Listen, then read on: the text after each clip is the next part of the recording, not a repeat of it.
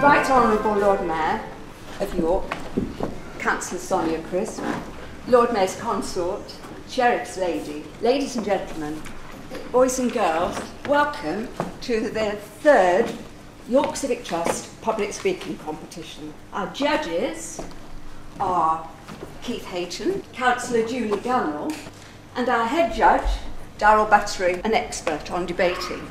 And the winners will have this trophy. I wonder who's going to win it tonight. Third place goes to Westfield. Did you know, Toby? I absolutely love toilets and everything to do with them. Strange, but handy as York is the only UK city to have its own toilet tour. The first public toilet was located in an arch of the old Ouse Bridge. This led to the saying, bridges are built for wise men to go over and fools to go under. You can imagine the risk of walking under. It has been discovered that the Romans in York had working toilets. The Romans used sponges on sticks to wipe their bottoms, and sponges were covered in vinegar. This may sound dirty, but it made sure that the hands did not come in contact with the bottom. Ooh. Ooh. Ooh. What are you doing, Leah? Well, York's haunted, didn't you know? Everyone knows that. We're supposed to tell these fine people things they don't know.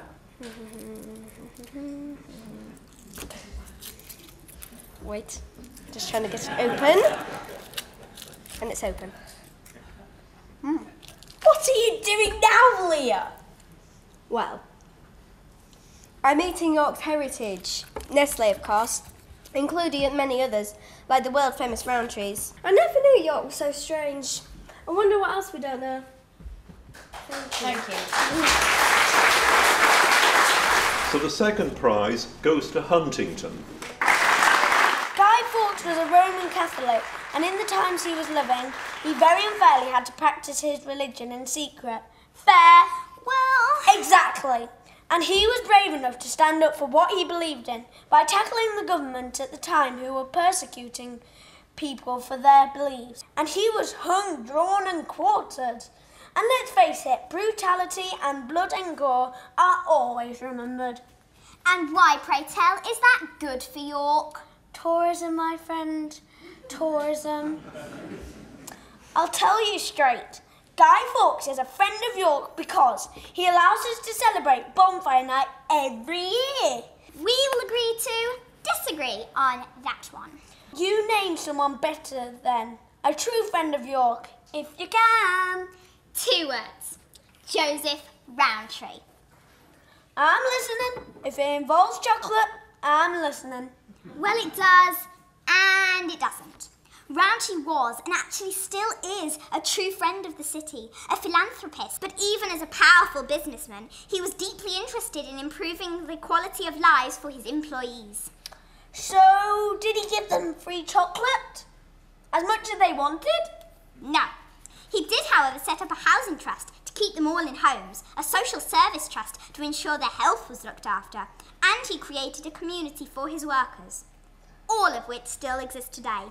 It is true what you say that blood, guts and horror have all put York on the map, but actually so has integrity, kindness and humanity, thanks to people like Joseph Rowntree. Joseph Rowntree does indeed have an epic legacy and will be remembered forever as a genuine friend of the city. Famous people from York, friends or foe? It takes all kinds of people to make the world go round. Would the story of Robin Hood be as gripping without the malevolent influence of the Sheriff of Nottingham? Would George be as saintly without his dragon? Would the school be the same without me? Oh, and you. York has been the backdrop for all that is bad and good in our national history. From the arrival of Christianity with Constantine the Great, to the plot to kill the king, which started here in our cobbled streets with Guy Fawkes. I thought he was a true villain. Don't we put him on the top of our bonfires each year? He tried to blow up the Houses of Parliament and kill King James I. So, does York have any true heroes? Well, York does have one famous philanthropist to be proud of. Joseph Rowntree was a Quaker, and he was trying to come up with a drink to rival the town's favourite after-work tipple, beer. Drinking large amounts of alcohol each day after work was having a negative impact on family life. The Joseph Rowntree Charitable Trust still carries on his good work today. So a great man with great intentions. A success story from York. I'm not so sure that doctors would agree that he was a true hero. The United Kingdom is the world's third highest consumer of chocolate after Germany and Switzerland. We ate 10.3 kilograms of chocolate per person in this country last year. Really? Well, not in my house. Thanks a lot, Mum.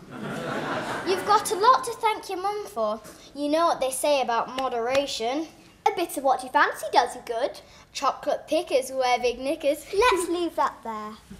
We have only had time to examine 2 individuals from York's history today, but they are in stark contrast to each other. Both, however, have made a huge impact in our local and national history. High five. And the first prize goes to St. Wilfrid's.